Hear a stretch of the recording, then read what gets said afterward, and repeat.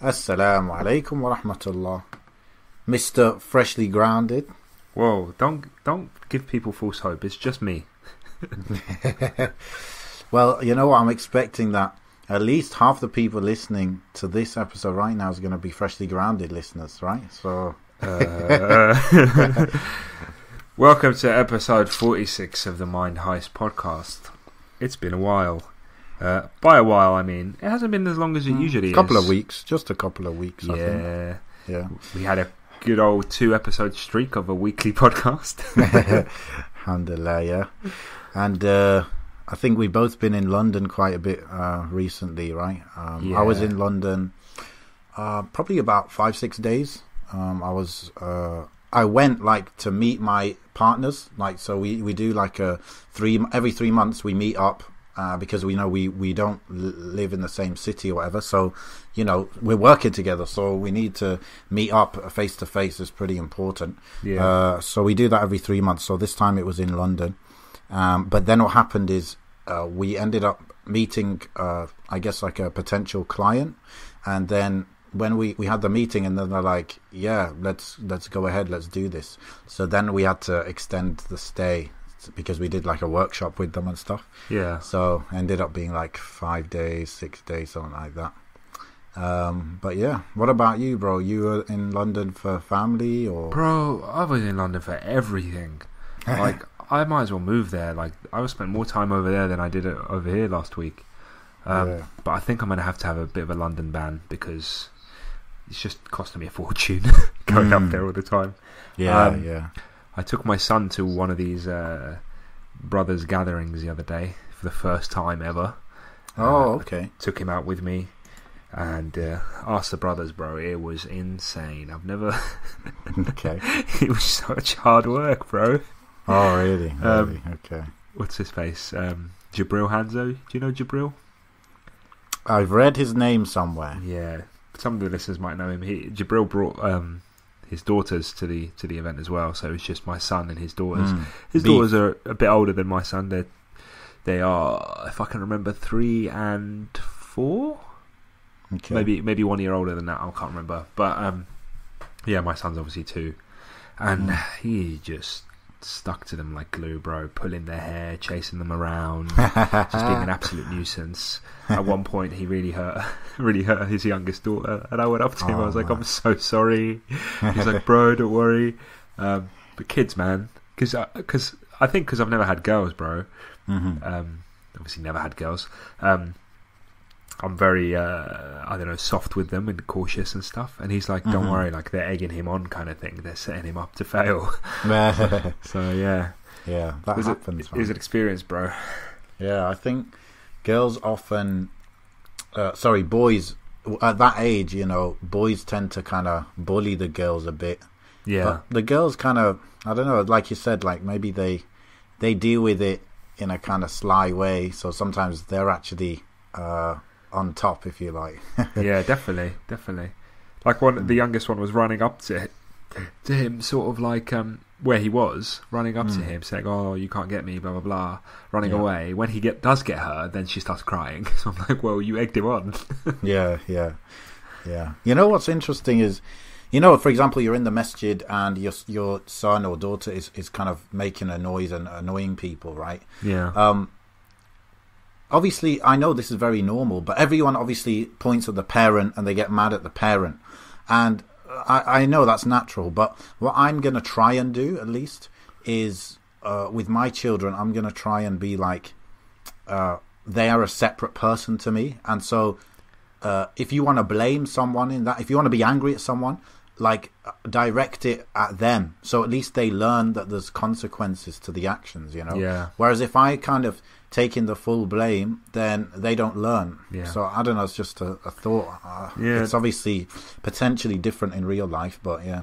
I mean, quite thankfully, like a lot of the brothers I was quite close with anyway. They may not have met my son in person, but they've seen, you know, videos and stuff when I've, you know, in group chats and stuff like that. And so we did pray on 2 occasions when he was there.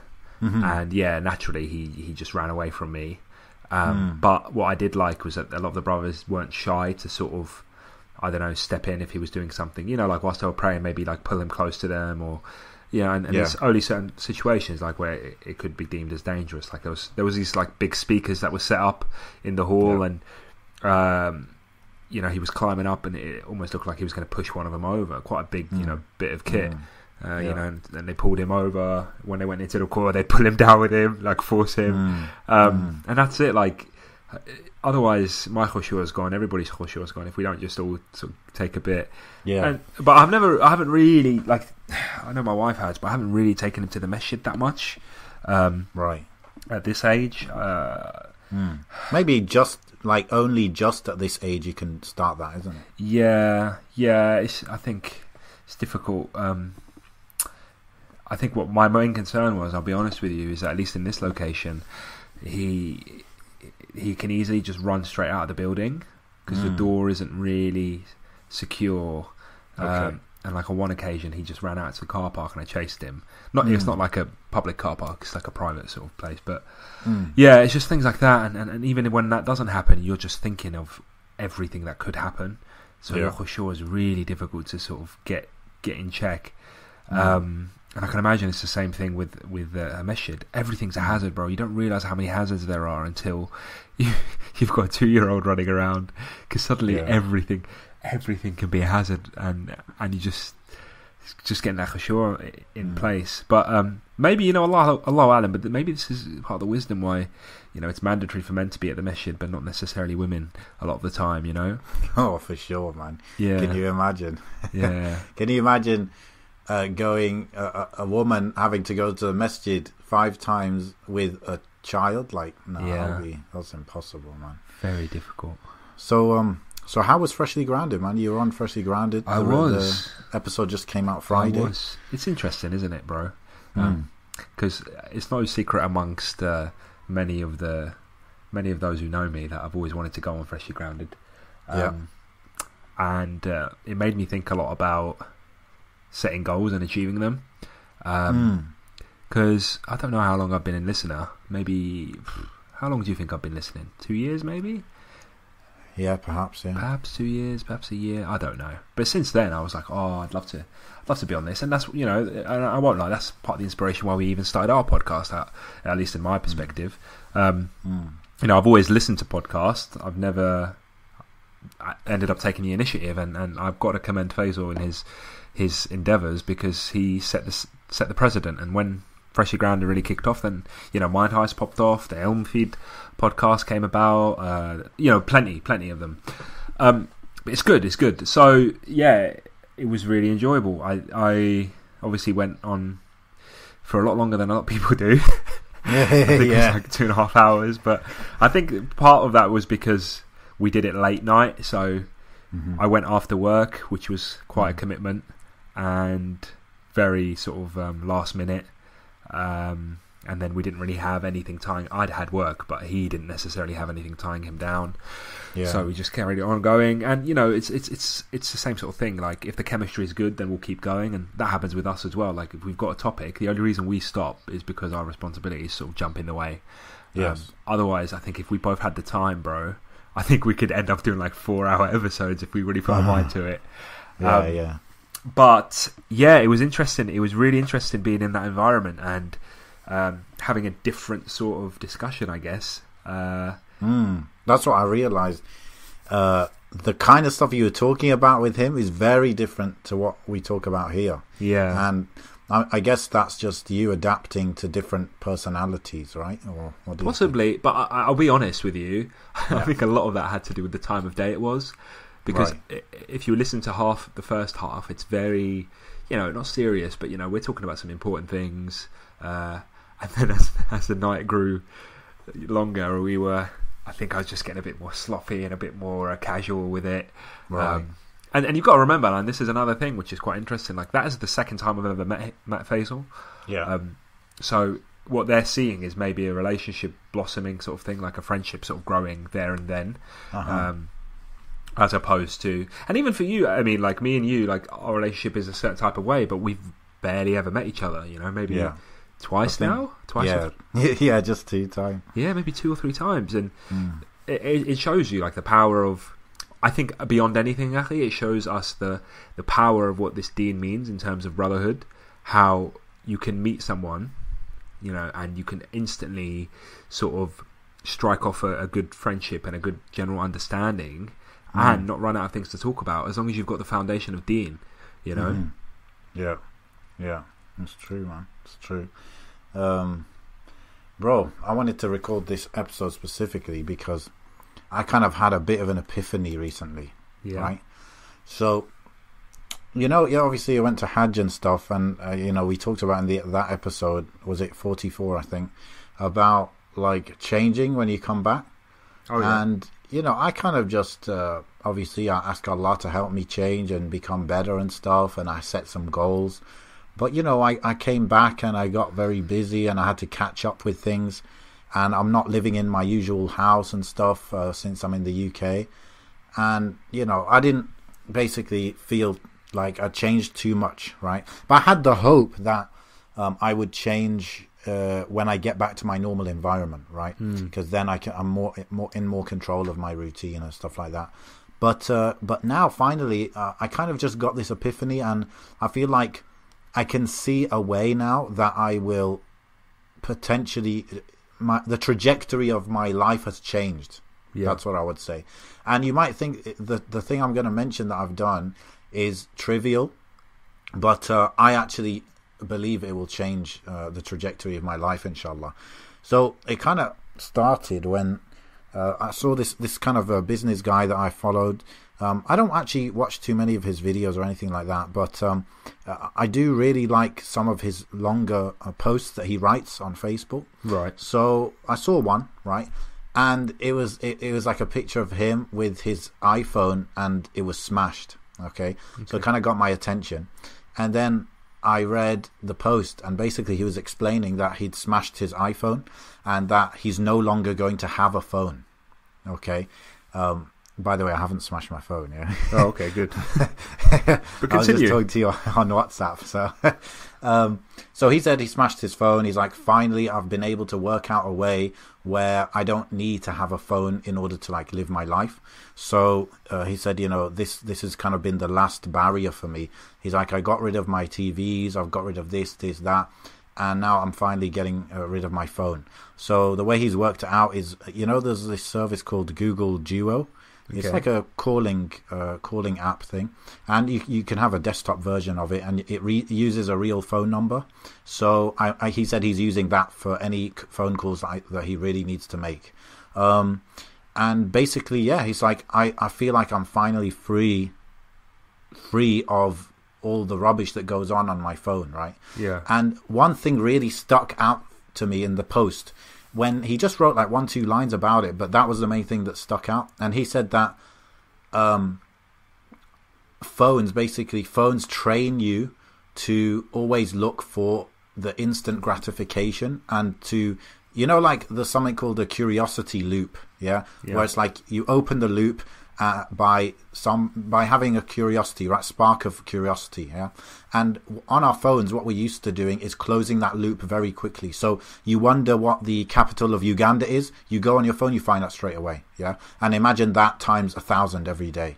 And what it's doing, in a meta sense, is training you to focus on now and short term and get rewards now.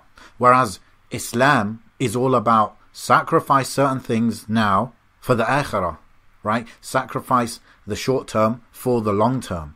And so I fully believe, I'm fully convinced that if everything in your life is basically done in a way where it's like, okay, I've got an urge to do this, then go and follow that urge straight away. If everything in your life is like that, even with halal things, then you kind of program your brain to not be able to sacrifice for the long term, right?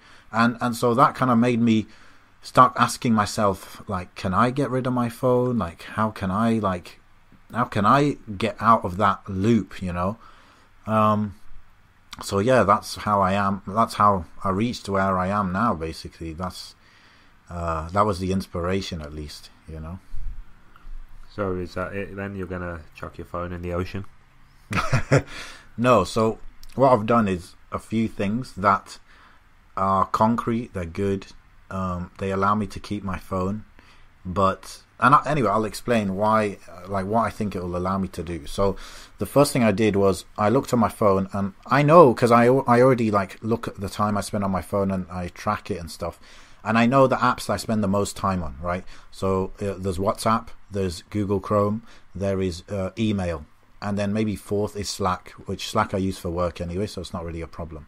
So straight away I asked myself, okay, Google Chrome, out of all the times that I use Google Chrome, how many of those times do I need to use it on my phone?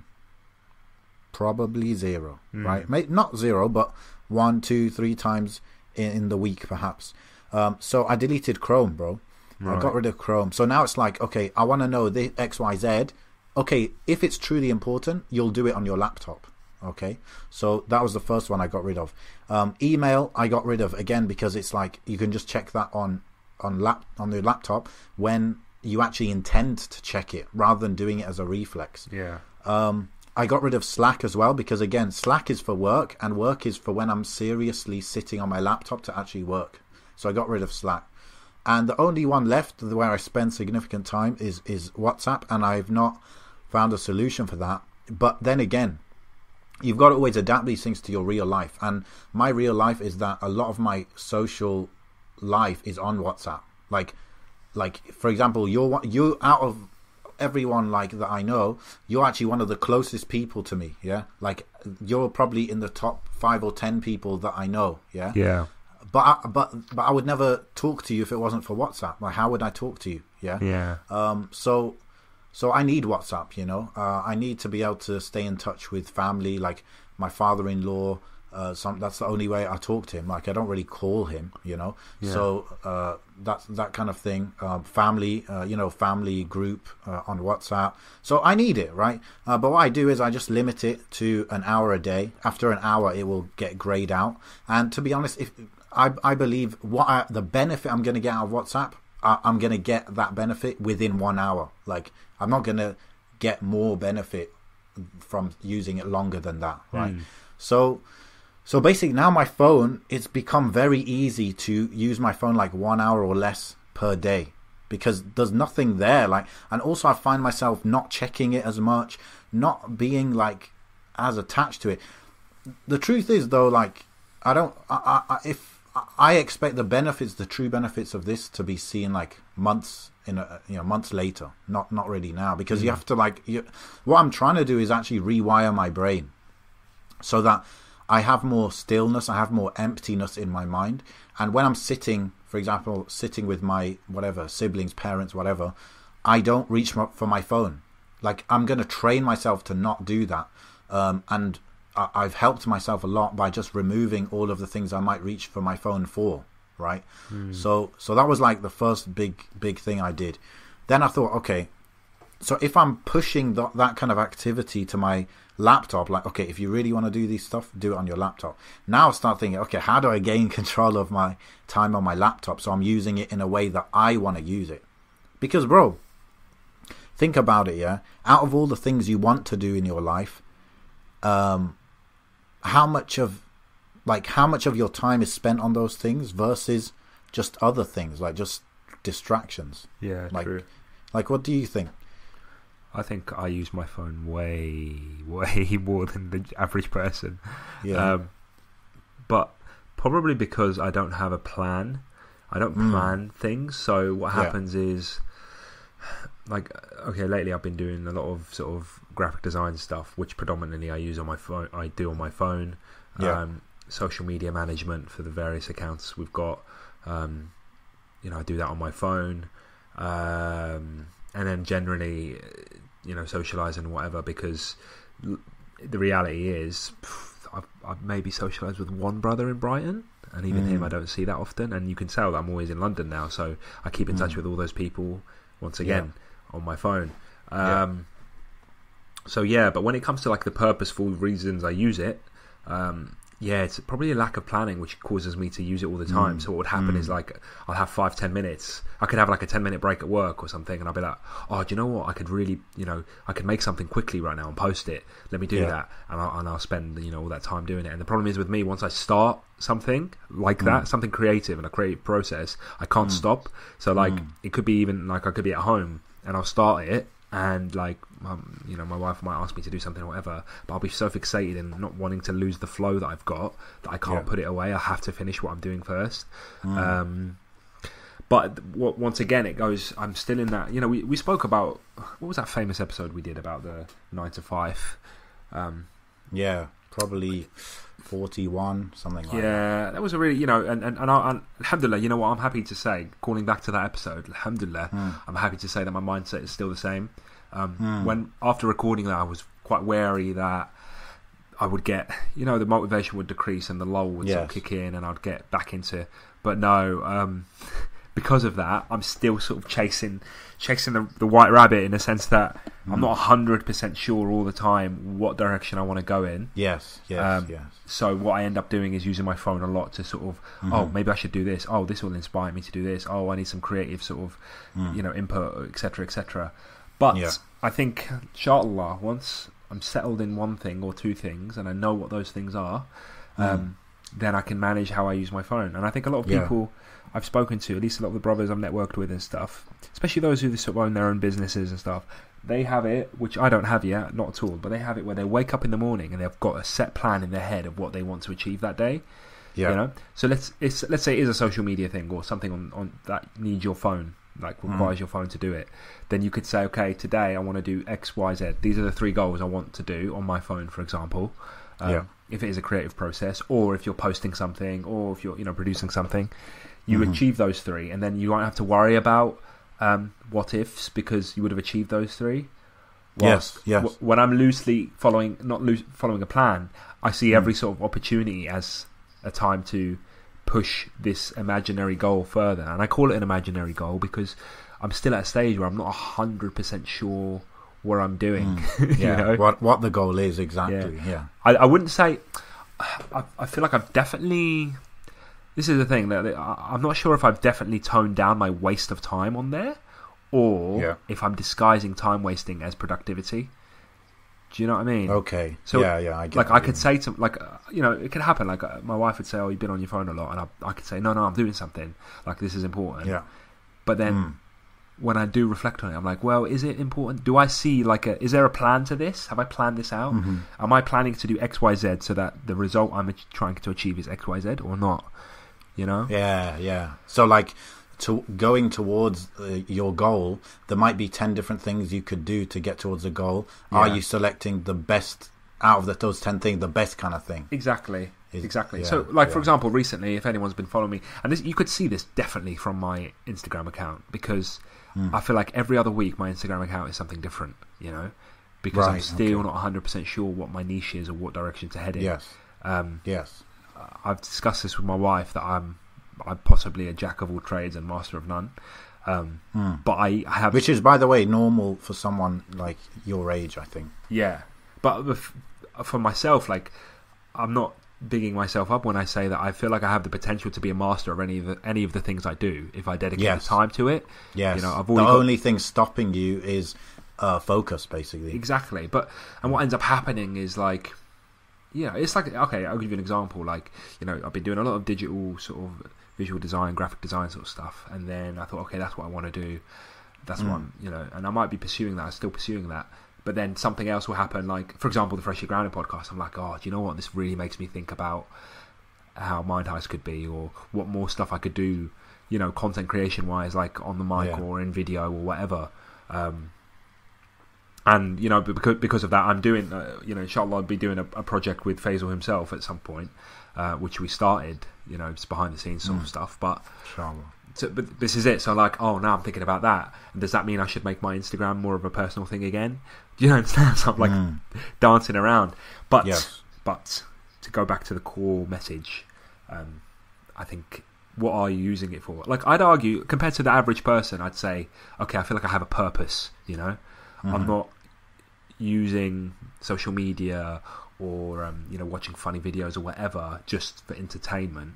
Like, I see it as, partly benefit and partly business, and probably more so business, in the sense that, I do showcase what I'm up to, or what I'm creating, what I'm working on. That's part of my exposure. More exposure means easier to sort of advertise business or advertise sort of things that we're working on. You yourself, though, you're not really onto social media anymore, are you? Yeah, but what I've mentioned in this episode is actually an extension of what I decided years ago. Yeah. That's why I deleted my Twitter account. That's why I have an Instagram account, but I haven't used it for probably 4 or 5 years. Yeah. That's why on my new phone I never once installed Snapchat, because I just don't use it. And my Facebook, so Facebook's the only social media I use, and a lot of it, to be honest, is business use, but I'm not gonna lie, it's also like just general stuff, stuff that I'm interested in. But I have a limit on that. So after I've used Facebook for 25 minutes in any given day, it will block me out and it won't let me in. So I just, I was listening to this book, Digital Minimalism by Cal Newport, and he's got kind of a strategy in there where you might want to follow to like take control of how you use your phone or your laptop or whatever, so that you're in control and not them. And what he said, a very good point, he said that these social media platforms, they encourage you to join the platform, offering you all these benefits, and that's what makes us join, right? Because there are benefits. But what happens is you end up spending 20% of your time on the platform for that benefit, and then 80% for other things that they have designed and crafted and engineered to guide you towards. So it's like, after a year of being on X whatever platform, if you look at your use, you realize, oh, I joined for this, but most of the time I'm doing that. So by limiting my use of Facebook, like, it'll literally kick me out of it. It makes me be conscious of, okay, I've only got 25 minutes on Facebook. Am I using it on the best things? But I don't want to sound like the kind of person who's saying like it's purely bad, but I just ask myself, am I in control of my use, or is it in control of me? Is my laptop, is Facebook, is my phone in control of how I'm using my time?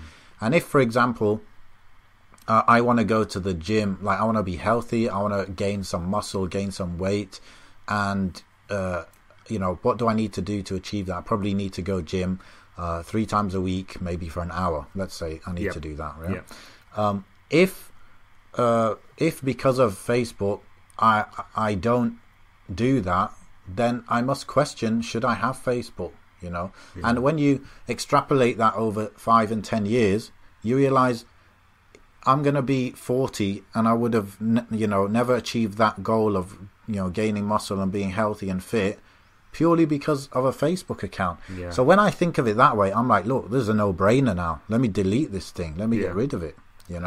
So I'm just very aware of the behavior engineering that goes on behind the scenes at these companies.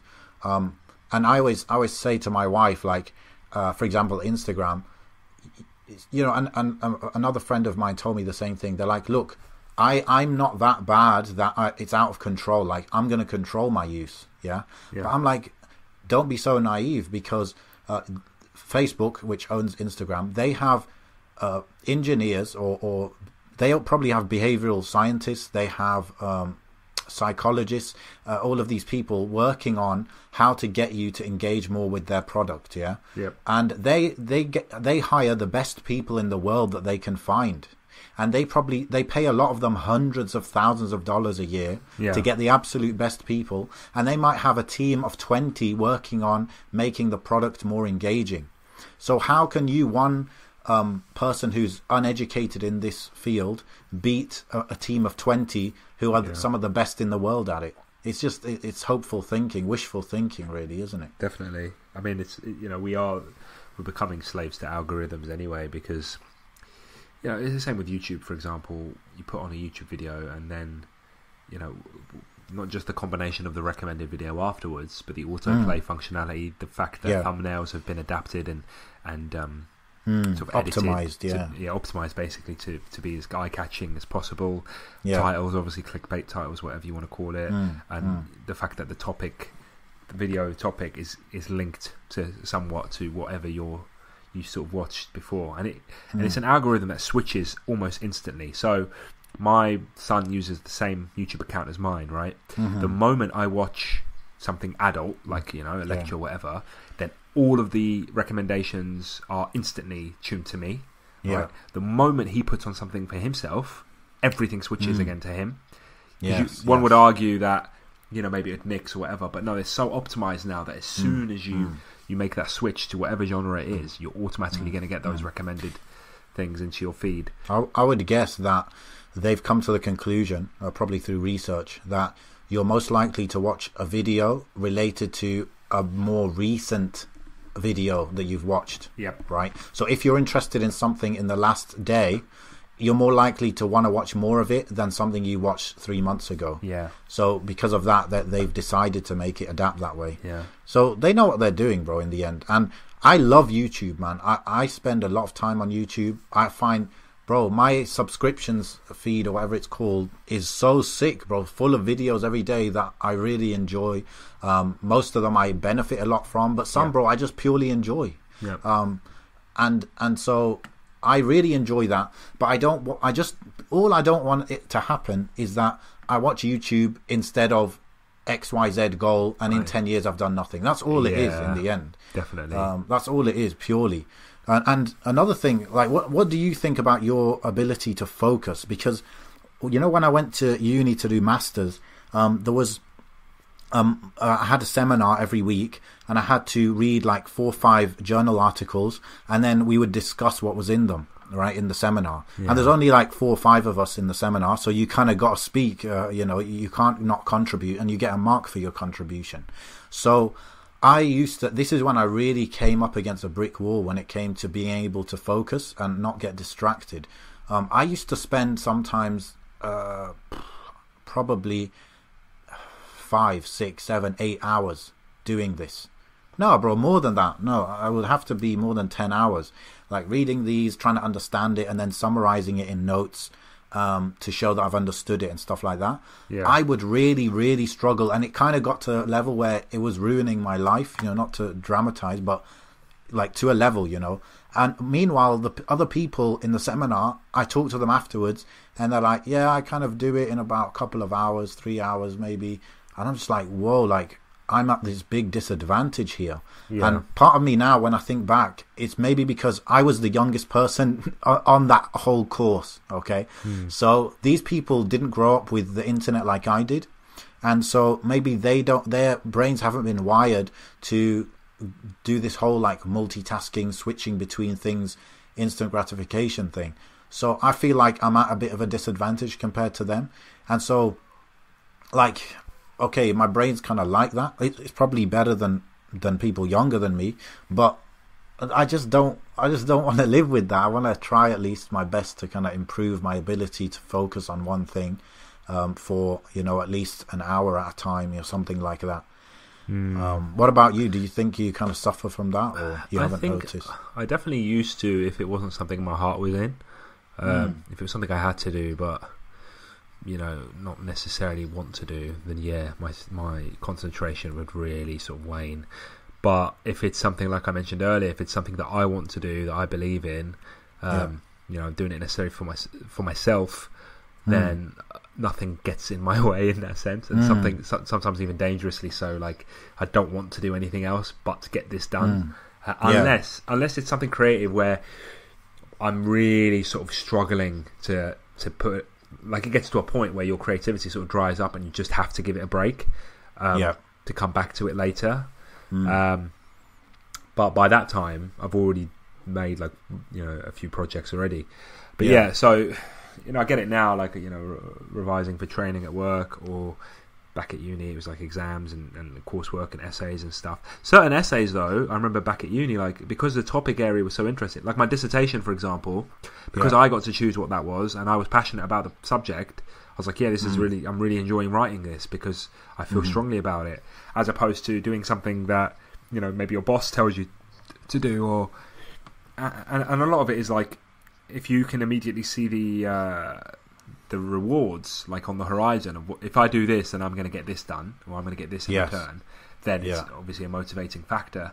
But if the rewards are a bit sort of shaky ground, you don't really know what the result of it is going to be, then it's a bit less motivation, I suppose. Yeah, you know, I told you before that I wanted to write a book, right? Yeah. So I kind of got started on it, and I really, really want to write this book. I want to have a good level of understanding of the topic, and I want to be able to write that in a book, and I want to benefit the world with it, okay?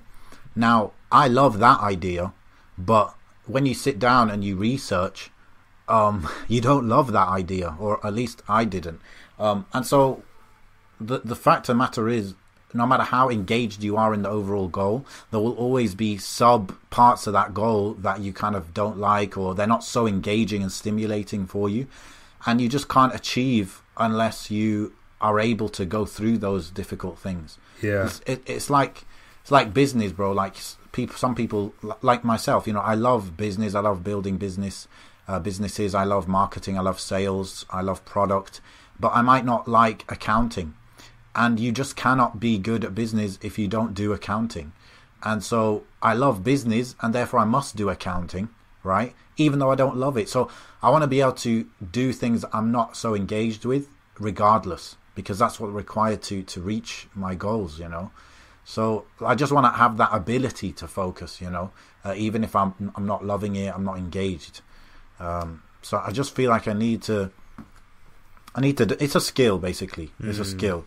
Your brain is plastic. It could be molded. So I want to try and recapture some of the initial natural ability that the brain has to focus on things. So a lot of this. I was going to say, a lot of this obviously requires planning. It requires, you know, being purposeful with your time. But what I've discovered recently is that all of that can sort of go out of the window if you are going through things anyway. Like, you've got stuff going on at home, or like distractions of what's more important in life might always sort of crawl their way into your mind. No doubt. And it, you know, it can get frustrating. You want to be there to fix things. You want to be there to sort things out, and you know that, you know, the lifestyle that you're living is limiting you from doing that. Going back to the sort of 9 to 5 thing I was talking about, like, I've had days, you know, these few weeks where I wake up knowing like today, for example, knowing I've got to go to work and just being so down about it, because I feel like it's taken me away from, you know, that which I actually really want to do. You know, alhamdulillah, my wife's really supportive in the sense that she'll remind me, like, you know, I remind myself as well, like, these struggles that we go through are there as motivators, because if we didn't have these, then I'd just be lazy and I wouldn't get things done, you know. It's the discomfort that you feel that propels you into doing something about it. If I was quite cushy in what my lifestyle is, then I probably wouldn't have the motivation to get things changed or 100%. Change my situation. You know, the worst kind of job is a job that you're comfortable in. Right, if you assuming you want to like get into business, because you'll just stay there. But you need to kind of either love your job or hate it in order to eventually be happy. If you're just kind of comfortable, it means you won't hate it enough to do something about getting out, isn't it? Yeah, that's the thing. Like, you know, I don't want to turn this into like a 9 to 5 podcast again, even though I could talk about that forever. But it's not always like, oh, the job is awful. Because you can see how you would enjoy it, you can see how others would enjoy it, but it's often what it takes you away from, like the more important things. Like your potential and stuff. Exactly. Yeah. Exactly. Like, you know what I realised, bro?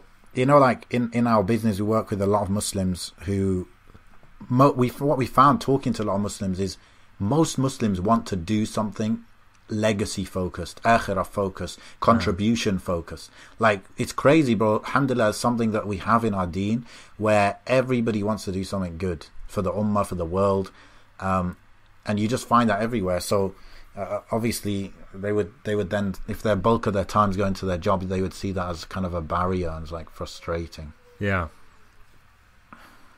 at least, you know, if you could provide for your family, you know, it's a good portion of things done. But just got to be patient, I guess, and work through the method and stuff. But bro, you said about how, and you said this on the Freshly Grounded episode as well, how a lot of these tips to kind of optimize yourself and your time, they don't seem to apply when life's a bit wild, right?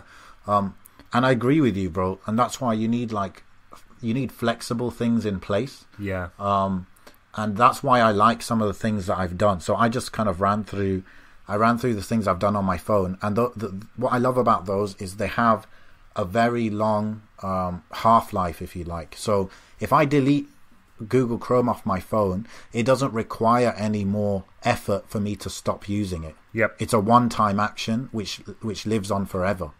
And so a lot of the things that I've done are like that. So I talked about my phone, what I've done, but then on my laptop, I got this Chrome extension, which it removes comments and related videos from YouTube. So like I said, I love YouTube, but I also realized that the related videos gets me going down rabbit hole. Yeah. So I've just got that Chrome extension. It's a one-time action that pays off forever. Yeah. Also, I've got this software called Freedom, and it was so cheap. It was $30 for the year. And what it does is I can set it up the way I like. Again, it's a one-time action. So I set it up to block certain websites that I just never want to be visiting because I personally just don't feel benefit in them, although I might find myself on them. So I said block those always. Yeah. So if I go to those, it'll have a big logo and it'll say you're free. Like, this website is blocked, you're free to go and do your stuff. So I like that message. And now I've gone, since this epiphany, I've gone a bit more hardcore. So before I used to block YouTube until 12 p.m, like midday. But then I thought, okay, after 12 p.m, do I not have work hours? Do I not have stuff I'm supposed to do? Yes, I do. So why am I allowing myself to go on YouTube then? So now what I've done is I've allowed YouTube between 5 p.m. and 10 p.m. Yeah. So again, this is one-time action which will live on forever. Another thing I did was, there's a Chrome extension called Limit, and it's made by the Freedom thing, but this one's free. And this one is the whole thing that blocks Facebook after using it for a certain amount of time, or whatever website you want. So you're saying, look, I'm going to use these things because I like them, I enjoy them, I want them in my life, there's benefit in them, but just not more than X amount of time per day. Yeah. And these are kind of the things I mentioned. These are like the bulk of what I've done. And like I said, they're actually, I think all of them are one-time actions. They don't require effort afterwards. So that's I think really powerful. I'm hoping that one day, like, all of these sort of, because desktop sort of use has really advanced when it comes to this sort of stuff. But smartphones are still sort of lagging behind. Yes. And that's although like Freedom, it has a mobile app. Okay. But the thing is, I found that there's usually ways around it, around the blocking, and so it wasn't as effective on my phone. But even on laptop, to be honest, bro, there are ways around it. But when you get that thing coming up saying it's blocked, now you're free to go do your thing, that is, now it kind of comes down to your motivation. Yeah. So for me, when I get that screen, I'm like, oh yeah, like silly me. Like I kind of get woken out of my hypnosis, and I'm like, oh yeah, of course, silly me. I'll go back and do the thing I actually want to be doing. But I know that, and there have been times in my life where I didn't have that motivation, so I just unblock it, and I'd be like, yeah, I just want to follow my urge right now. Yeah. So you do need a level of motivation to actually want the result of blocking yourself out of these things. Like, if you really want to go to the gym, you really want it, then when you get that blocked screen, you'll be like, yes, actually, bye-bye, I'm going to the gym kind of thing. Yeah, it's like an accountability sort of reminder, isn't it? Yes, exactly. Because exactly. the old you is telling the now you to sort itself out. Yes, exactly. Bro, so as sad it is, we're running out of time because I have to sort of wrap things up. I know it's only been 45 minutes, but I think we've spoken quite well about sort of aspects of time management. If you could advise our listeners regarding best to sort of minimize their usage on their phones, what would you do? What would you say?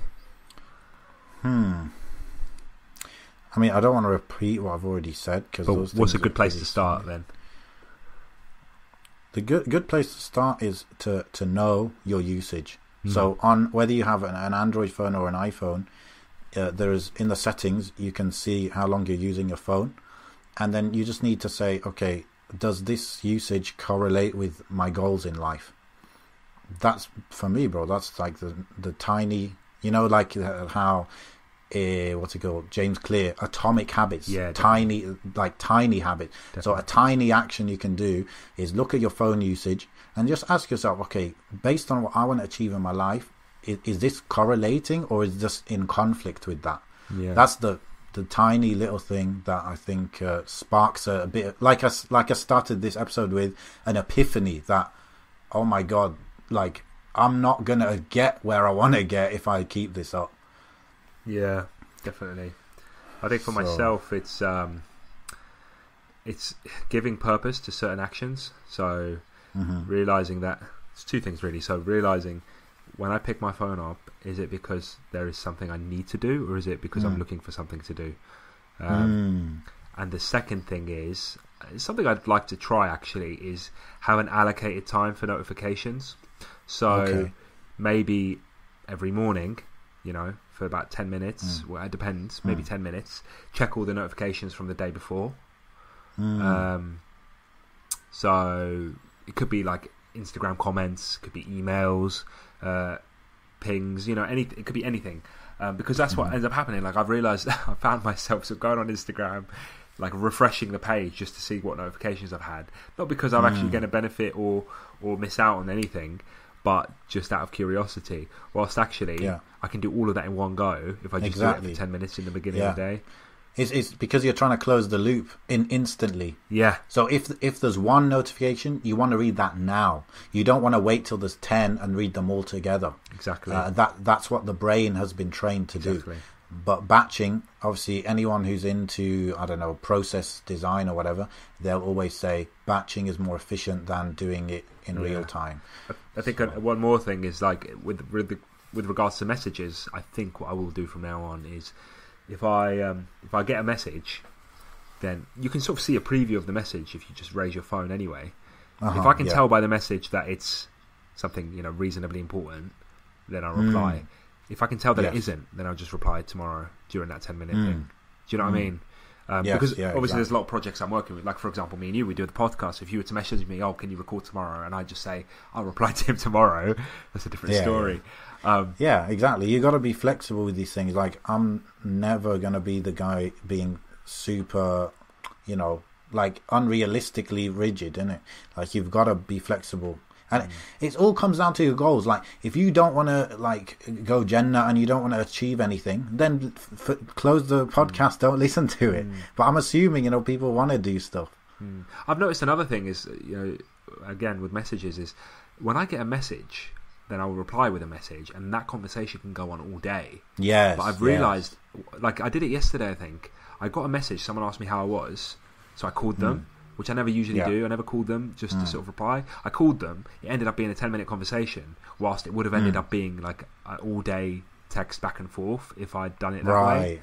So that sort of nipped it in the bud, kind of thing. Like, oh yeah, how are you? Blah, blah, blah. This happened. Okay. All right, speak to you soon. And that was it. Yeah. Sorted it out in that time. Yeah. That reminds me, this brother I was on Hajj with, I got his number and everything, and like a few days after we got back from Hajj, he messaged me, and I got back to him probably 12 hours later. But in the meantime, he started calling me, he started messaging me, saying, bro, is everything okay? Like, how come you didn't reply? Yeah. I'm like, whoa, like, people have different standards for the response time, right? Definitely. Easily, bro, I will go 1, 2, 3 days without replying. And I kind of do that purposely. Like, my wife knows this because I always tell her, like, I've got a new guy that I'm talking to on WhatsApp, someone I just got to know, whatever. I've got to train him that I don't reply instantly unless So once people understand what to get used to your response time, then they won't feel insulted or anything. But I just found that funny that some people consider that if you don't reply in half an hour, like there must be something wrong. Like it's kind of crazy. Crazy. And bro, just before we wrap it up, one major thing which again kind of blew my mind when I was sitting and thinking about this is that since I was 18, when I was 18 was when I got a laptop and I went to uni and I went to live on my own. Yeah. Right. Since the age of 18, I have developed a habit of being on my laptop as my default state. Okay. So not sure of what to do, just go to a laptop. And then even if I'm already sitting on my laptop, don't know what to do, just like open YouTube. Yeah. And that's just insane that my default state is to go to a laptop. Obviously, it's become less since I got married. Yeah. But still, like, I don't want that. I want to make a decision. In the end, there's deeper messages in some hadith. And, for example, the hadith, إِنَّمَا الْأَعْمَالُ بِالنِّيَّاتِ, actions are based on the intention. This doesn't mean only that if you have a good intention you get rewarded, or what it means is that you should be intentional with what you do. You shouldn't be on autopilot. And so I want to, I'm on my laptop, like I've got so many useful things on my laptop, but I just don't want it to be that when in doubt go on laptop. You know what I mean? So that was a big one for me. May Allah put barakah in our time. Ameen Ya Rabb. And allow us to reach all of our goals, bit by bit, hack away at them. Ameen. And don't let, in the end, it's shaitan. Don't let shaitan keep us away from spending time on the things that deep down we really find useful and important in our life. Be the person that your past self will thank later on. Yes. Okay, bro. So if you've got any questions, contributions, you can email us at mindheistpodcast@gmail.com, or you can send us a curious cat anonymous thingamajig, which I always struggle getting, but here it is. I think it's curiouscat.me/mindheistpod. We're also available on the Twitters and the Instagrams, which I don't update that much because I'm trying to save time in my personal life. Hey. But I do update when there's a new episode or when we're recording a new episode. As far as me, you can follow me on AkiTweet on Instagram and Twitter. And Amin, you cannot follow him anywhere. But best you can find me on YouTube. if you need to get in touch with Amin, you've got access to Mind Heist Instagram, haven't you? Instagram, only when I'm with my wife. My wife's with her parents right now, so I don't. Well, if you want to get in touch with Amin, let me know and I'll do it. That's kind of funny, bro. No, but actually there is a one way. So YouTube, if you search Seerah Masters on YouTube, actually I'm uploading the podcast there now as well. So every episode will be up there if people just want to listen on YouTube. Brilliant. And you could just drop a comment, I guess, on a video, and I do check those once a week. I batch, just like we talk about. Awesome. So I reply to every single comment once a week. And bro, I realized just a couple hours ago, I was thinking about recording with you, and I realized, do I own mindheistpodcast.com? I'm like, no. And then I'm like, does AkiTweet own it? And I was like, what the hell? And then I went and bought it. So, alhamdulillah, we own it. Okay, we own it. That reminds me, I've got a domain I need to buy. I completely forgot. I need to do that later. I felt like I was going to say one more thing. Oh, yes. Just last thing. To those listeners, I want to get some feedback, right? I want to get some really proper feedback. It feels like it's been a while since we've really had some decent feedback from you guys. And I've learned, just by doing the Freshly Grounded podcast, I've learned that there's a lot of people that already knew me, that were listening to him, that already listened to Freshly Grounded, that already knew about Mind Heist, which I was actually quite surprised with. Even in the comments of that video, you can see people saying, oh, actually, he does a podcast called Mind Heist, it's really good, blah, blah, blah. Sick. Which is really interesting because, I thought like we were in a bubble. I didn't really know that we crossed over. But it sounds like there's a lot of people that do listen. And, I know the stats suggest that a lot of people listen to Mind Heist. But we don't really get as many audience interaction. We don't get the opportunity to really get a lot of audience interaction. So what I'd really like, personally, is if you either send a message through the Mind Heist Instagram or email us at mindheistpodcast@gmail.com just about Mind Heist in general, how, what you enjoy about it, what you think we could improve on, what was been the most beneficial topic, and maybe something interesting like, I shared this episode with such and such, and do you know what I mean? Anything interesting, that little stories, anecdotes. Yeah, and it'd be really nice to go through that during future episodes, because one of my main goals with Mind Heist, which we haven't really achieved yet, is to get really deep with other sort of listeners and get them involved a lot. I'd love to do like case study emails, so someone sends an email, we'll really delve in deep. We've had quite good ones in the past, but like delve in deep with people's sort of situations and topics. Those have been good episodes, I think. Yeah, definitely. So yeah, that's my final piece, and I can hear my son smacking the door outside, so I think it's time up for me. And of course, we'll keep it anonymous, just to give people that what's the word? It's risk free. Yeah, exactly. Yeah. It's risk free, inshallah. Yeah, bro. So it's been a pleasure, inshallah. Probably, in Saturday, inshallah, we'll record again, inshallah. And it's been a pleasure. سبحانك اللهم وبحمدك أشهد أن لا إله إلا أنت أستغفرك وأتوب إليك. السلام عليكم ورحمة الله. عليكم السلام.